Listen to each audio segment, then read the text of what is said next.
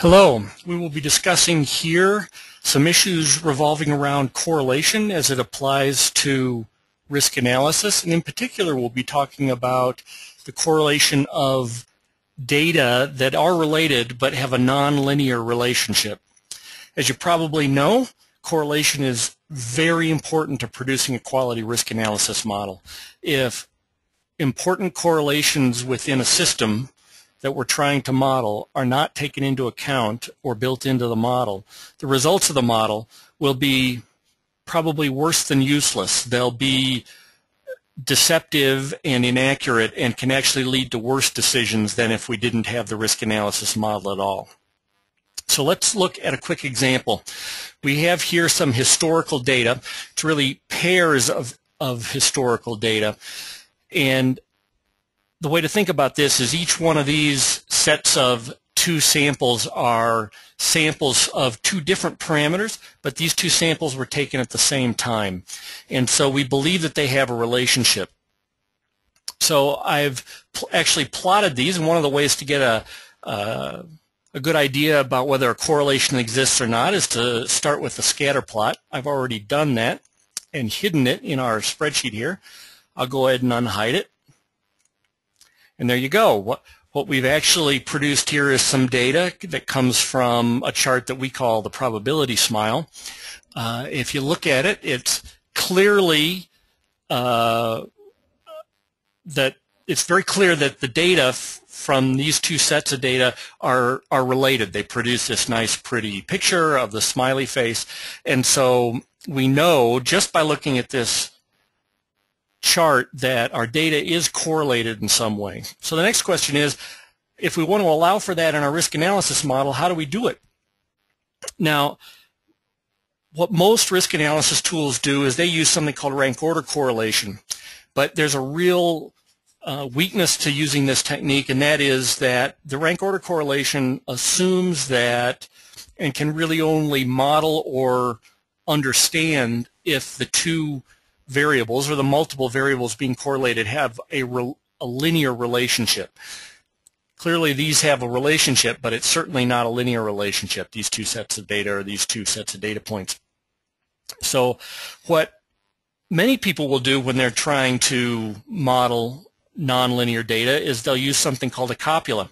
Copula is a very complex or sophisticated mathematical technique, and so I won't go into it in detail here, but I'd encourage you to look at the ModelRisk help file for more detail on the mechanics behind a copula. Now, ModelRisk is unique among our peers in that we do have some copulas built in that we can use for correlating nonlinear data. So let's go ahead and look at the ones we have. We'll first select all the data that we have in our probability smile. Then we have, under the ModelRisk ribbon, there's a button called Fit. Under the Fit, we have several options. There's a multivariate copula and a bivariate copula. Bivariate meaning two variables. We'll go ahead and select that because that's how many sets of data we have. There are 5 different types of copulas that are built into ModelRisk, and each one is sort of specialized on a certain kind of correlation pattern, as you can see here. We can do a fitting procedure to see maybe which one is the best fit for us. So we'll select all of them. Click OK. What we can see here is the copula fit window. If we just click the data button, we can see the red dots are the data, our original historical data. If we click combined, it shows a historical data along with the fitted copula. In this case, we fitted the Clayton, Frank, Gumbel, Normal, and T copula. ModelRisk uses something called information criteria to judge whether a fit is good or not, a goodness of fit statistic. In this case, what this is telling us is that the Clayton copula is the best fit. However, if we look at this, really the best measure of goodness of fit is just our eye, and we can see, wow, the red dots, which is just the data, we put them together, and the blue dots are the copula. So this copula clearly doesn't very well fit our data. Now, the good news is that in ModelRisk, in addition to these what we call parametric copulas, In addition to the parametric copulas, ModelRisk offers something called an empirical copula. This is unique to ModelRisk, was invented by David Vose, and the only place in the world that you can have access to this is through ModelRisk. So this is an empirical copula that we've now fitted to this data. And lo and behold, the data is in the red. Again, that's our original probability smile. And when we combine them, the blue dots are the copula that we've fitted to that data.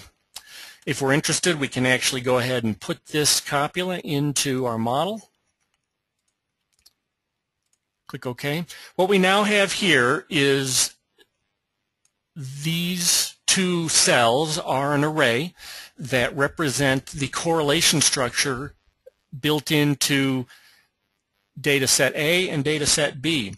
And so we now have the possibility, if in fact we wanted to simulate into the future, perhaps forecast these two sets of data, but we want to maintain the correlation structure that comes with them based on their history, we can use these two cells, the copula, in something called a U parameter and within the other distributions within ModelRisk, and we can actually resimulate and maintain that correlation structure. So just to review,